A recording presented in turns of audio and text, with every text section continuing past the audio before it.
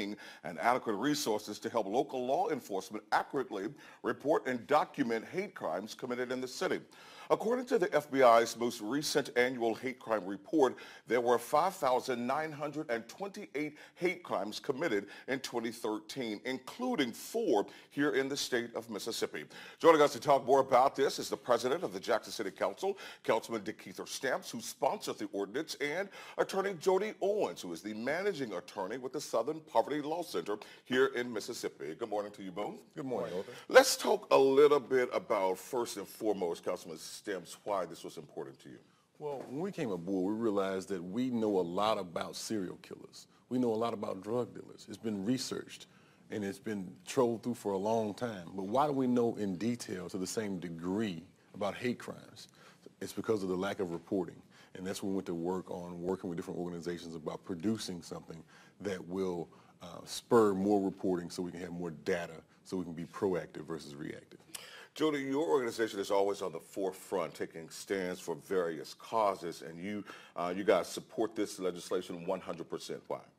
We realized that hate crimes were not being reported, and since the death of James Craig Anderson in 2011, we need deterrence. We need people in Mississippi to know that there's serious consequences for actions like this. And we realized that the city of Jackson could be a catalyst for the rest of the state to start this, because nowhere in the state of Mississippi are hate crimes being kept in the municipal level or the state level. You know, 4 in 2013 here in the state of Mississippi, and probably one of the most notable ones was that of James Craig Anderson. Yesterday was historic of sorts. It was. It was actually his birthday. It would have been great if his family could come down, but they're going to come down in a couple of weeks.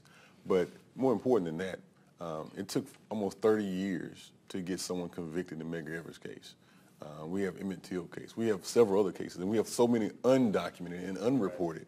And that's the key fact. There's so many people that don't report them. And so this legislation just pushes forward and moves the needle of actually doing something, not just vigils and marches, but actually proactively, aggressively moving forward. Let's unwrap what this ordinance, this legislation would require.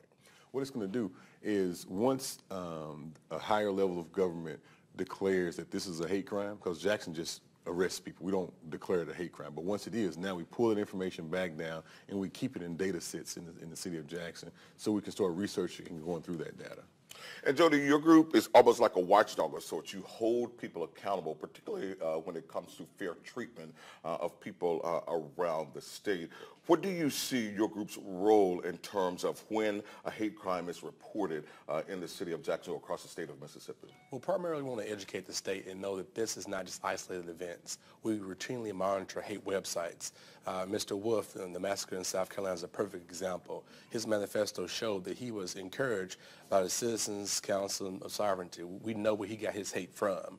And we need people to know that these organizations are actively teaching people to hate and kill and target minorities, people of color, for race, creed, sexual orientation, and the things that we need to proactively be doing to stop them as a community. All right, very good. Councilman Stamps, this ordinance, I know, requires additional training. What else does it do?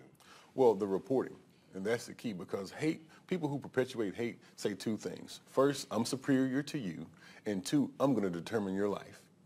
And those people, we need to know more about those people and those individuals, the people they run with, the organizations they go through. I can take a drug dealer right now in the city of Jackson, put him into our database, and we can map out his associations and all that. Well, why can't I do that with hate criminals? Because the data is not there. So this will start the collection of that data.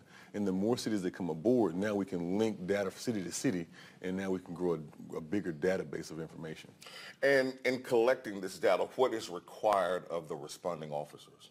Well, once it's determined a hate crime by a higher level of government, now you pull that data back down and you specifically tag it as hate crimes. And so now as you database this and you get more cities to come aboard, now we can form a network of statewide information resourcing for investigators to troll through. Because hate crime groups are in certain places, and we can target on maps where they will be, where the sponsorship, what counties they're in, what cities they're in, and we can better police their activity and protect the citizens of the state in Jackson. There are those that would argue, though, that this is symbolic at best. What would you say to that?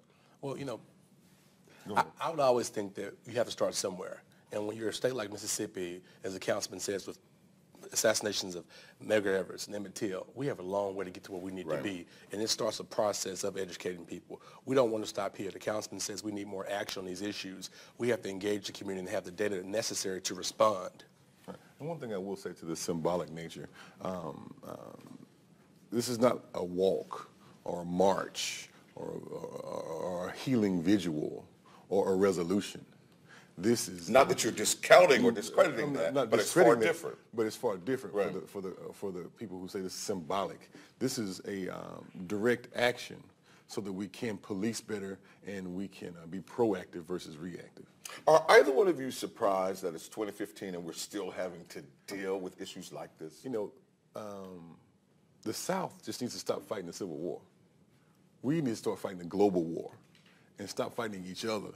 And we can rise above this hate, this racism, and start healing our cities and healing our states and moving towards a global economic. We need to be fighting for America, but against China, not fighting Mississippi black and white. It's time for us to rise above these lower level divisions and start going to the global economic, or we'll forever be at the bottom. And I'm not surprised because we've never dealt with so many issues. Right. As the president said in his eulogy of Reverend Pickett, you know, it's not just a flag, it's just a mentality. It's economics, it's all the things, the systems are in place that historically have been used to hold people of color down. Let me ask this question. So in addition to getting this done on James Craig Anderson's birthday, I know that the city is going to recognize him at the next council meeting. Was his case the driving factor for this? No, we introduced this because of the issue of hate crimes, and we introduced this before the South Carolina incident. It's just right the day after we introduced this tragedy happened.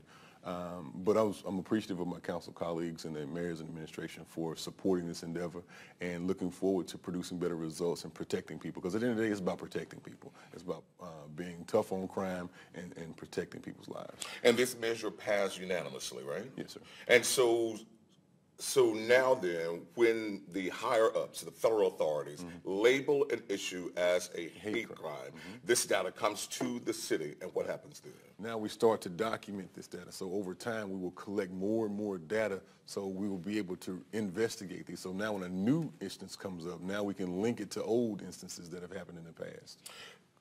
Jody, do you anticipate other cities coming on board with this? Yeah, we certainly hope so. There's been conversations throughout the state about wanting to follow Jackson's lead, and we appreciate Councilman Stamps and his leadership on the issue. And we also, last week, the Mississippi Black Caucus, the local elected officials, put this out to the entire network. They adopted it as a measure that they're encouraging all cities to support and move in their cities. All right, very good. Gentlemen, thank you both for being with us this morning. Thank you. Certainly appreciate it. Good stuff. We'll take a quick break. When we return, more action centered on removing the state flag. Details straight ahead.